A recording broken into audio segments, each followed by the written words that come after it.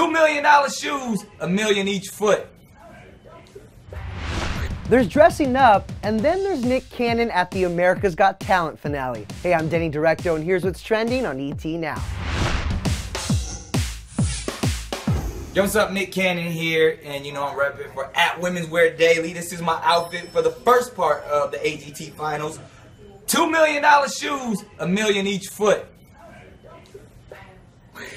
The $2 million customized Tom Ford kicks include more than 14,000 full-cut white diamonds on white gold and a total of 340 carats. And according to Women's Wear Daily, the shoes are being reviewed by the Guinness Book of World Records for the most valuable pair of shoes in the world. But when you're Nick Cannon, $1 million on each foot just isn't enough. The AGT host also sported a customized diamond Rolex Sky Dweller worth an estimated 38 grand.